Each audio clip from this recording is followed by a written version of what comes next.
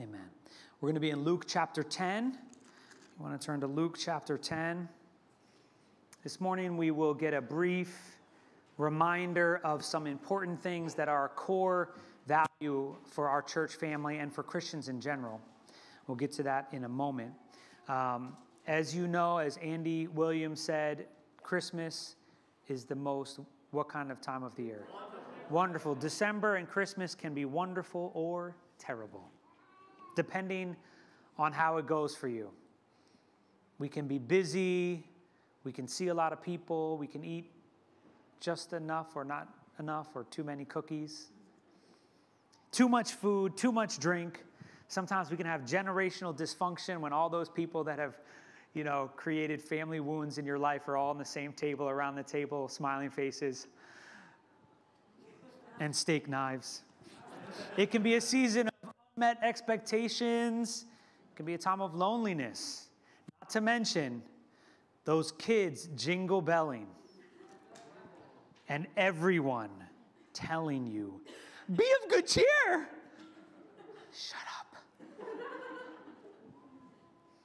And then we come to January where we make resolutions to not drink, to not eat too much, to be happy, to set boundaries, and to run a 5K or something like that. It's a wonderful time. So I thought we could spend some time with some friends of ours, Mary, Martha, and our Lord Jesus. Luke chapter 10, verse 38. We're going to read to the end of the chapter. And basically what we're going to do, in a way, we're going to have a little bit of a Bible study this morning where we are going to break down each verse together. So let's read it together. If you're watching online, I hope you can join up with us and read along. Luke chapter 10, verse 38. Now, as they were traveling along, this is Jesus and his disciples, he entered a village, and a woman named Martha welcomed him into her home. And she had a sister called Mary who was seated at the Lord's feet, listening to his word. But Martha was distracted with all her preparations, and she came up to him and said, Lord, do you not care that my sister has left me to do all the serving alone?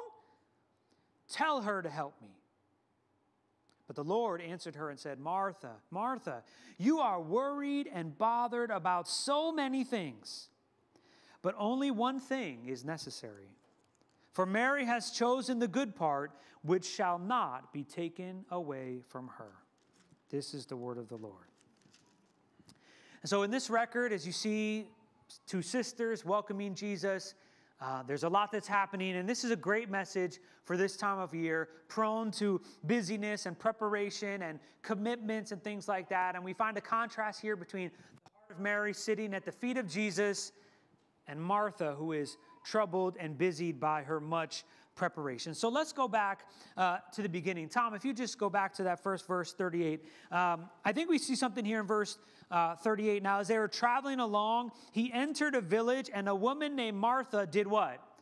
Welcomed him into her home. Remember last week when we were in Acts, we saw how Paul was welcoming people, and Jesus would welcome people. And here Martha is welcoming Jesus into her home. And doesn't it always start like that? Like you have grand expectations and the right motivation gets you to do the right thing, but as we'll see, it goes south. But initially, Martha welcomes Jesus into her home. She has a good desire to have the Lord near. But then we get to verse 40. You can flip to 40. Martha was distracted with all her preparations, and she came to him and said, Lord, do you not care that my sister has left me to do all the serving alone? Then tell her to help me.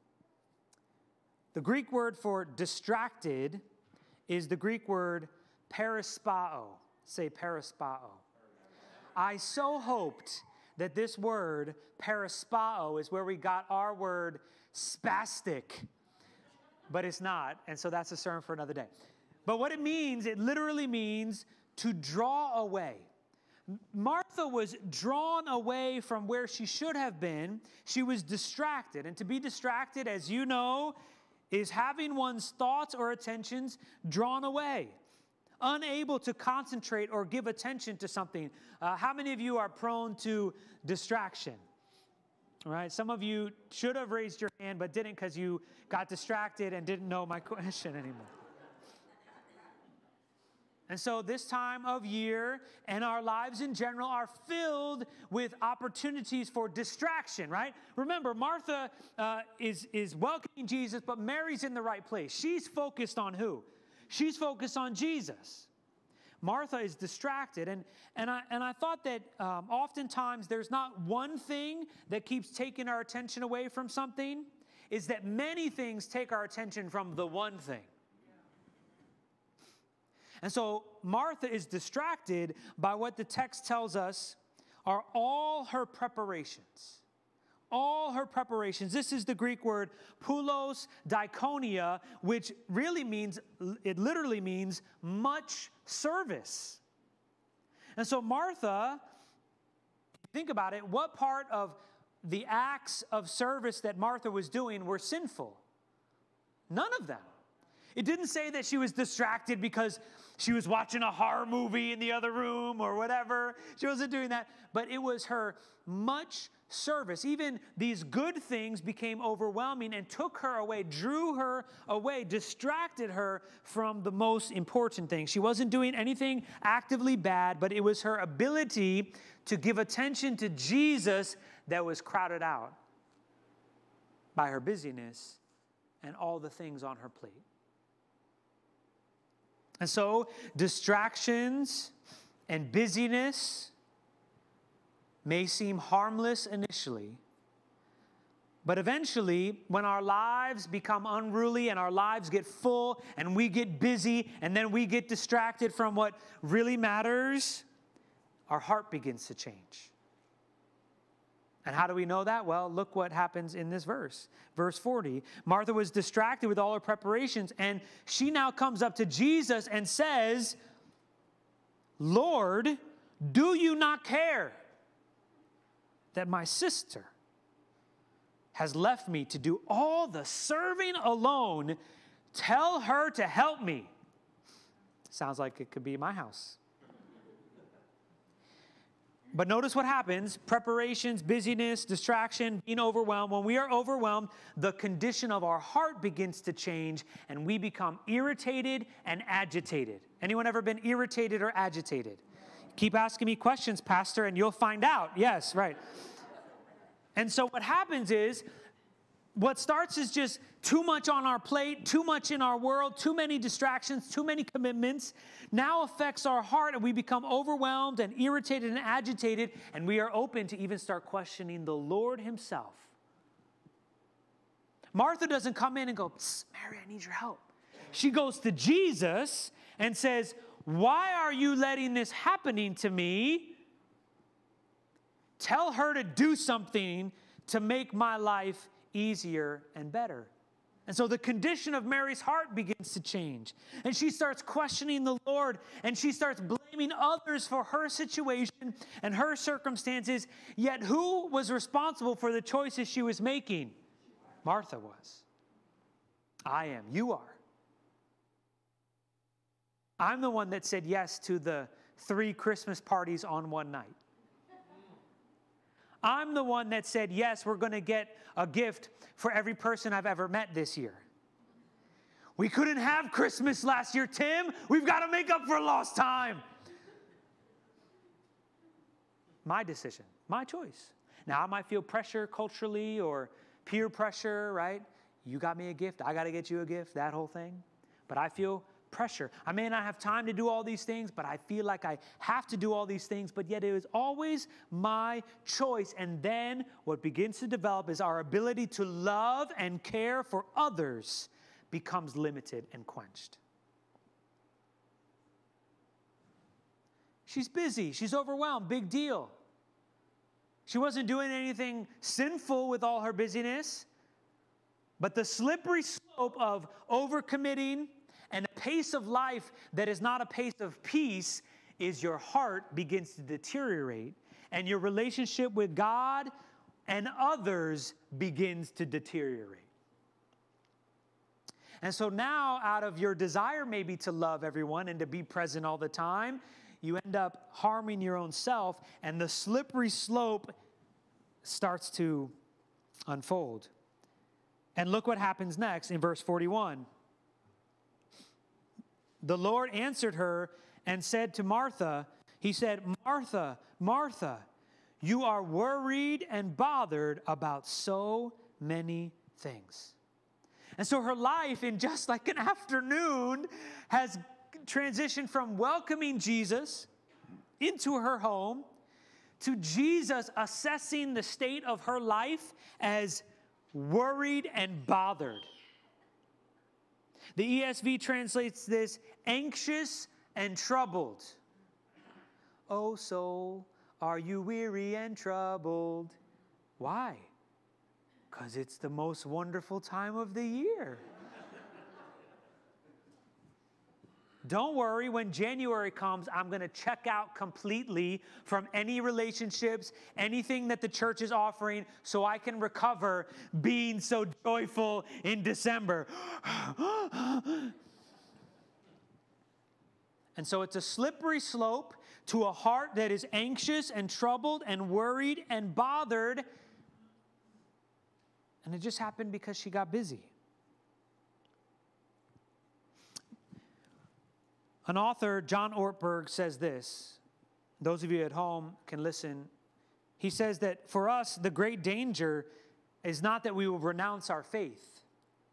It is that we will become so distracted and rushed and preoccupied that we will settle for a mediocre version of it. We will just skim our lives instead of actually living them. I don't want that to be true of me.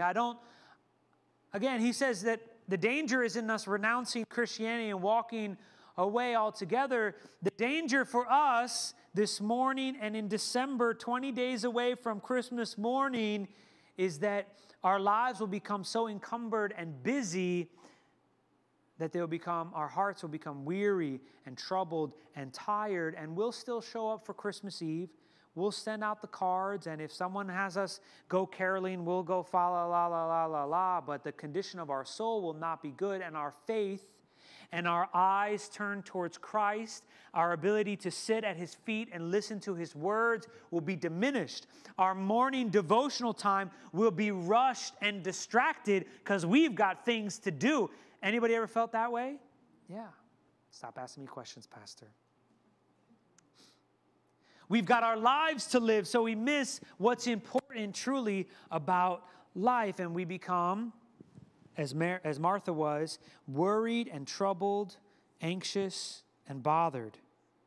And so a good question for us to ask right now, those of you listening at home, if you're still able to pay attention, consider these questions. What is the climate in your house and in your home right now?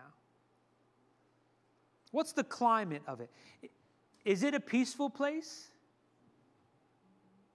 Is there peace in your home in the mornings and at the end of the day? And I know we got indoor soccer and hockey and school plays and gift giving, but is there peace in your house right now? Is there love? Is the climate of your house right now one where love can be exchanged and received? What is the tone of voice that is most often used in your house? I think last year Amazon came out with a activity tracker, like a wrist, like a Fitbit or an Apple Watch, that would help you measure your steps and also measure your sleep. And it also had a feature that it would measure your tone to know whether or not you were getting stressed. That is one thing nobody in my house was going to buy and wear, for sure. But what's the tone of voice? Are you agitated when your spouse asks you a question, when your kids call from the other room? What's the decibel level? Are you living right now on purpose? Are you living intentionally, or are you living on autopilot? I pray that we could slow our souls down a little bit this morning and reflect. It's been said that our body doesn't lie. Our body will often show signs of fatigue, anxiety, and being overwhelmed before our brains agree. The tightness in our chest reveals that we worried, that we have too much on our plate, that we're being pulled too thin. If you ask me, hey, is everything all right? I say I'm fine, but my body is telling me otherwise. And these are indicators that God has given us to help us realize that we need to slow down. We need to stop our much preparation. We need to admit to ourselves and to others that we are anxious and worried and distracted and troubled. And so Jesus, in his loving way, first in verse 41, he says, Martha, Martha, which was a term of endearment. And then when we get to 42, he says this. He says, you're worried about many things, but only one thing is necessary. For Mary has chosen the good part, which will not be taken away from her. I'm sure Jesus appreciated the meal, the drink, the beauty of the home and the table decorations. Maybe someone washed his feet when he first arrived.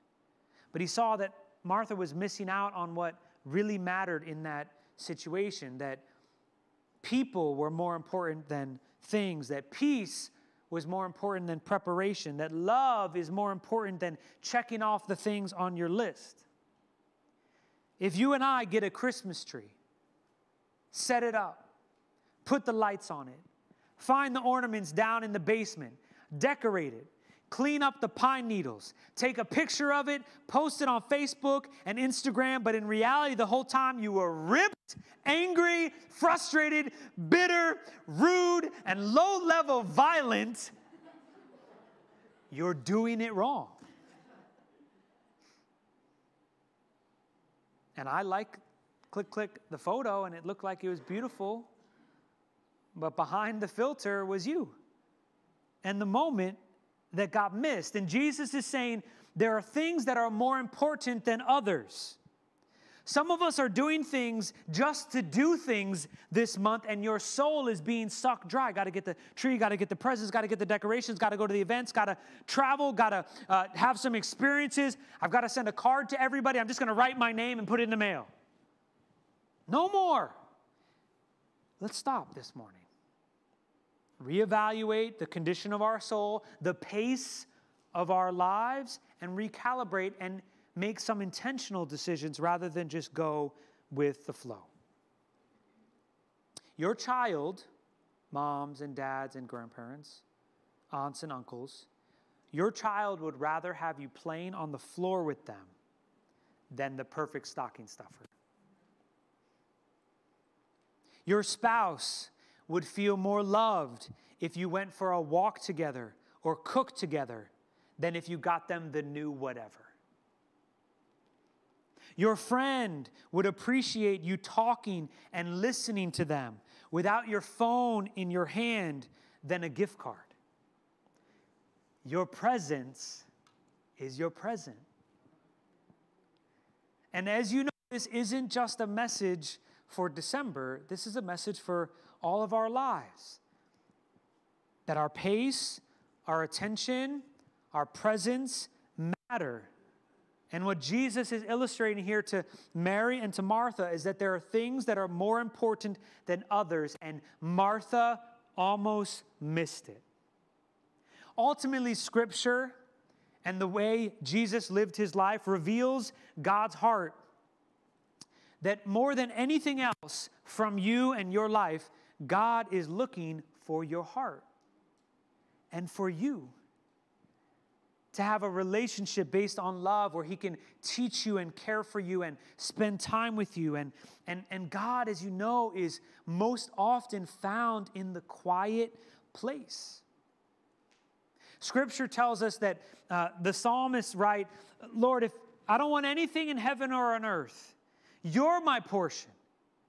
You're the thing that I desire most. And this idea of you are my portion, you are what I desire, is what Jesus says here when he says Mary has chosen the good part. That's the Greek word for portion. She's chosen the good and right thing.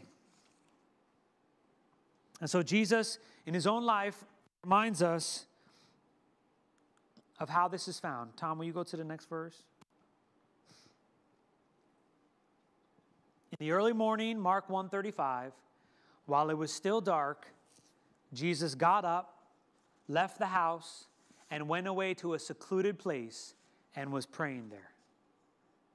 This is a core value of our church culture and our lives, that Jesus prioritized his relationship with God. Jesus prioritized more than all the other things that had to happen, his time with the Father. And Jesus is calling Martha away from the kitchen and into the living room where she could spend time with him, listening to his words, and to benefit what flowed through Jesus after he spent this time earlier in the morning with the Father. And so I pray that as we consider these things this morning, that we could slow down and get a little quiet. There's a great quote from author Cal Newport that says this: "Moments of quiet have a power to refocus us."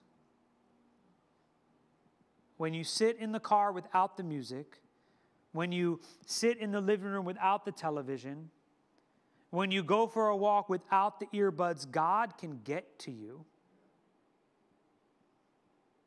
And you can get to him. Isn't that what we all want? It rarely happens here in a lasting way. The times in my life when I think about how God has impacted me and spoken to me, I've heard a lot of good sermons. I've been in a lot of awesome worship moments, but the times when I know that God has spoken has been in my own personal life, outside of this room. And he wants to spend that time with you. So quickly before we close, I'll give you some suggestions. Go outside for a walk.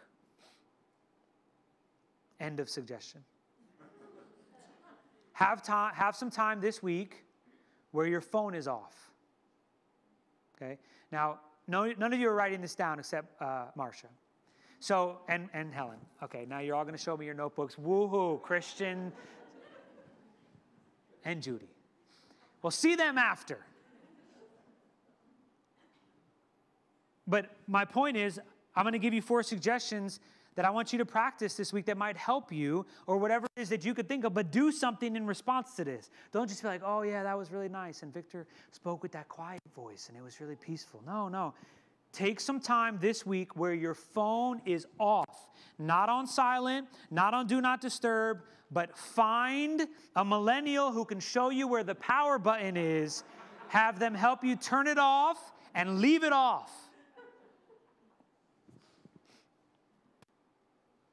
Make or practice some Christmas traditions with your family. One thing that my family and I are going to do, I think tonight or tomorrow, is we're going to get in our car and we're going to drive around our neighborhood where people have beautiful light displays. And we're together, and it's wonderful. And the last one is write a letter to someone. Handwrite a letter to someone. It slows you down, it gets you to think of your words, and chances are it will bless the socks off of whoever will receive it. And so as we close this morning, we'll close with this verse from Jesus, this invitation, not just for Christmas, but forever and ever, in Matthew 11:28, where he says, "Come to me, all who labor and are heavy laden, and I will give you rest. Take my yoke upon you and learn from me, for I am gentle and lowly in heart, and you'll find rest for your souls. For my yoke is easy and my burden is light." Jesus invites you again this morning and through this Advent season to turn your eyes towards him, to remember what's important and needed and necessary, to say yes to things, to say no to things, so that your heart and your soul could be at rest, at peace, and that you could draw near to God. So, Father, we pray that you would help us to hear and find ourselves in this story this morning, to minimize preparation, to minimize commitments and burdens, if need be, so that we may slow down and not miss what is important, not just in Advent, but in life. Help us to be like Mary, to sit at the feet of Jesus, to listen to his words, to remember his story and follow his way. I pray for anyone this morning feeling burdened and overwhelmed. I ask, God, that you would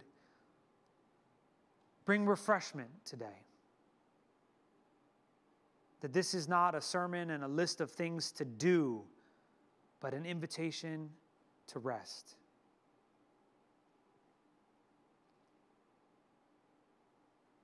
May your peace be upon us through Jesus Christ. Amen.